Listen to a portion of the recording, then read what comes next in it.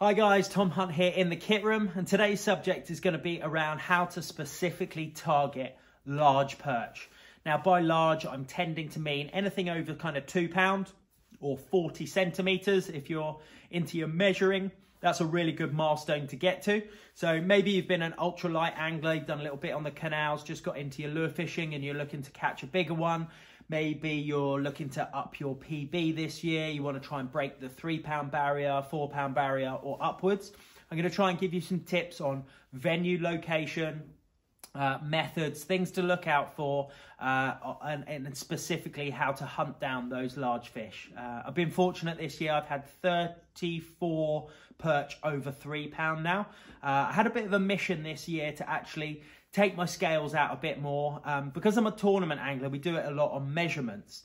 And although I did break my PB this year as well, and up to 4.6, but I'm not mega keen necessarily on PBs or weights per se. I'm more of a tournament angler, but I just wanted to like take the plastic bag, take the scales out and just start recording this year.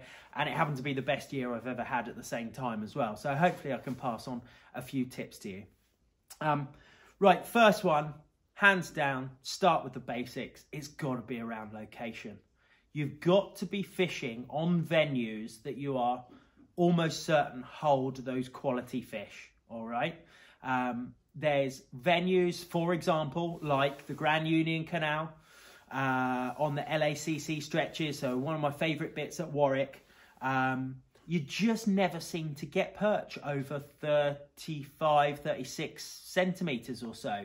I haven't heard of one from there over 40 centimetres in a long time. So it just, for whatever reason, just doesn't seem to produce big perch. Produces loads of zander, a few pike and various different bits of fishing. But the perch fishing, they just don't get that big. So the first tip, you've definitely got to find yourself a venue that you're almost certain holds some quality fish. That can be a canal. That could be a river, could be a still water, could be a reservoir. They do have them. You'd be surprised. There's more canals than you think in this country that have got big £2 and £3 perch in. Certainly some of the rivers have got some absolute quality perch in, and the still waters and certainly the reservoirs, because of their size, they've got what I would probably class as some of the biggest fish that you're going to find in the UK. So try and adjust it accordingly, depends on what you've got local to you, but go to your tackle shop, go online, do some research, but also just get on your feet a little bit as well. Get out there, talk to anglers on the bank, and try and hunt down those venues that have got, you're almost certain have got those big fish in. Then you've got to kind of look at what season you're in, and you've also got to obviously locate the perch. You might be a huge bit of river, you might be on the River Thames, for example. You know, it definitely holds big perch, but where? There's miles and miles and miles of it. The reservoirs are the same. They've got huge areas of what I call fishing in the desert, with very, very little fish in, and then you've got certain areas where those big perch tend to like hanging out, okay? And you've got to try and learn those. Number one, I always say this, they're structure addicts. They love hanging around jetties, buoys, yacht clubs, towers, underwater stone peninsulas, weed beds, any types of structure, physical structure that you've got in the water. You're generally going to be in the right area for big perch. And then, you know, once you think you've located them, it's about the methods, but we'll come on to my 3 favorite methods in a minute. There's one in there there's not one in there that is going to surprise a lot of you, and I can't deny that it catches a huge number of big perch, but it's not my favorite method, so I'm not going to put it in, but I'll come on to that in a second. Once you've located a venue, you've got to look for your structure, and then you've got to really start thinking about certain areas. So let's take the Thames, for example. Huge areas in between locks and weirs. The locks and weirs, well oxygenated water, going to have a high amount of bait fish in them. They're definitely going to hold big perch. You know, anywhere it's got loads of structure as well, that's a classic. If you're spending too much time fishing in between those areas on long straights of sort of what I tend to call no man's land, you're probably going to struggle. You'll pick the odd ones up in the summer, so a little bit on seasonality. In the summertime, they are going to spread out a little bit more. You tend to have to fish reaction baits a little bit more. Again, I'll come on to that in a second. But in the winter time, when those perch are going to be at their fattest and at their biggest, they're always going to be biggest in about March. When they're pre-spawn, they've been feeding all winter, they've got spawn in them, and they're going to be as fat as pigs. And that is the time to, if you definitely want a PB, March, end of Feb and March is the time that you really, really want to concentrate on big perch fishing. All right. But they are available, obviously, all throughout the year. Areas that you've got turning bays, areas that you check the match reports. Sometimes, you know, big bream shoals or roach shoals, you'll often find where any type of fish like to be, all types of fish like to be. So when you discover bream shoals, for example, quite often you're going to find perch and zander mixed in with them. When you find lots of bait fish, you're obviously going to find the predators near them as well.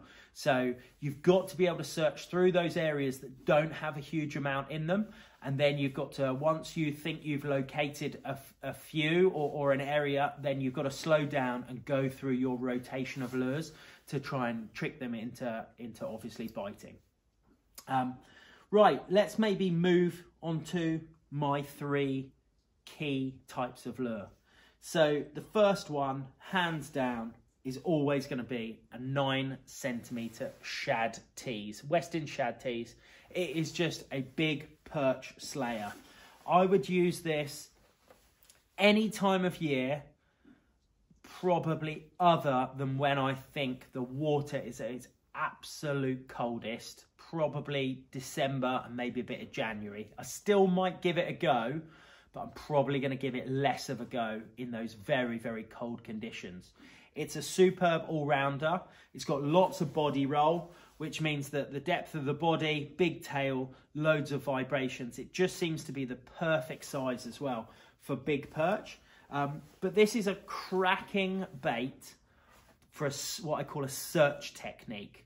All right, so particularly when the water's a bit warmer, you might want to be covering those perch a little bit more spread out. You might want to be covering quite a few swims, quite a few areas during a day.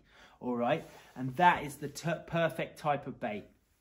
I fish it on generally a slightly overweighted jig head. So for example, if I was going to use, especially when that water's a little bit warmer, I'm going to be using 10 grams generally as a minimum, but quite often, even in shallow water, I'm quite happy to move up to 15 or 20 grams. It really gets that paddle tail working. Fishing it fast in that slightly warmer water as well often initiates a reaction strike and a feeding response just from the speed, and it doesn't give them too long to investigate the lure. So you're looking at that kind of hardcore hunting, hungry hunting instinct. So don't be afraid of using slightly bigger jig heads, you know, and really getting that paddle tail working, because it can really fire them up, those big perch. Cracking search technique, and particularly with a heavier jig head, you are having to wind a little bit quicker, so you do get more casts in, cover more water during a day. But that is in the middle, all right?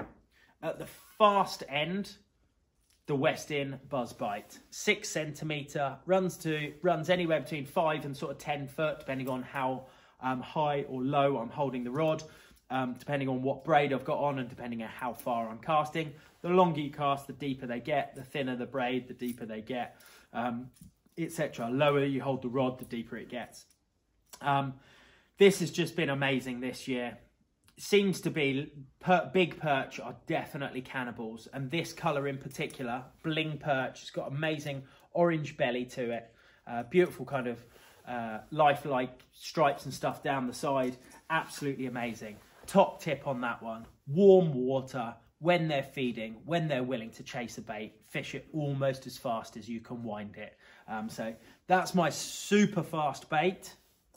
That's my anywhere from medium slow up to medium fast. And then once we get down into those cold temperature periods, I am a huge fan of fishing bottom baits. For me, It's a crawfish type bait, a creature type bait, often putting a skirt on as well. So here we go. We've got the Westin stand-up jig head. All right, so it's got a nice, like, slightly curved area there, which means it stands up on the 45 degrees like that. I've got a bit of a skirt giving me plenty of movement. Very, very creature-like, very nymphy, crayfishy. Big perch, love big crayfish baits, all right? And the Westin Crecraw on there as a trailer.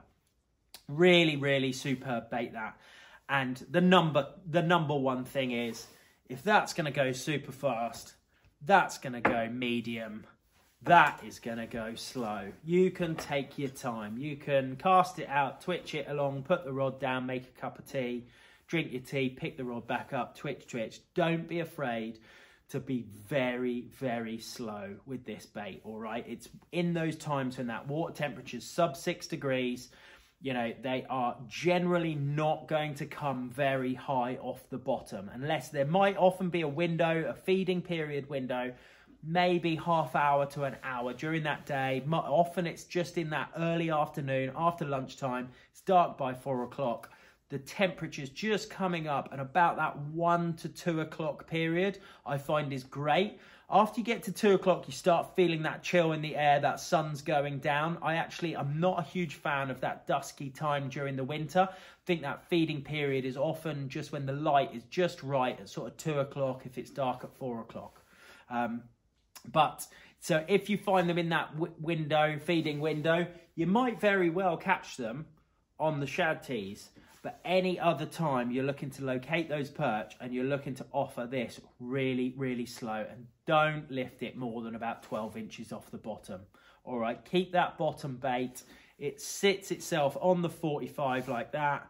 So it's going to hop, hop, hop, and dead stick. Those bites take forever to come sometimes, and it's because they're looking at the lure. There's a little bit of movement. They're kind of interested. They come up. Maybe it's a slight drag. They take forever to make their mind up, and they take forever to bite that lure sometimes. So you've got to slow everything down. The method that is obviously very, very similar to this is going to be the Ned rig. But for some reason, I just can't get on with the Ned rig. I don't have any confidence in it. There's tons of people out there that have caught hundreds or thousands of huge perch on them. It just isn't my method. Don't know why. It doesn't suit me, doesn't really suit my style. I fish it very rarely, but it's one of those things that every time I tie it on, it's a bit of a last resort for me, and every time it's a last resort, the chances of it catching are very slim, so I end up losing confidence in that method more than gaining confidence. But yeah, so there we go, guys. Few tips on location. Make sure the right venue has got big perch in. When you find the right venue, make sure you're looking in the right areas, and then definitely when you're in the right areas, make sure you got the right baits on at the right time of year, all right? Fishing the right speeds. So in the summer, super quick. In the spring and the autumn, you can be medium quick. And when that water temperature is cold, definitely, definitely slow, drag, and dead stick these baits on the bottom and give them plenty of time. You do have to pay attention because they're going to be tiny little ticks of bites, but pay attention to that braid, watch that braid, and you're going to get these tiny little tick bites, strike into them. But yeah, chances are if I was targeting a fish over £3, they would definitely be my 3 baits throughout the year. All right, so there you go, guys. Hope you've enjoyed that. Any comments or questions, or you want me to make a video on anything for you, pop it in the description below. And until then, I'll see you on the next one.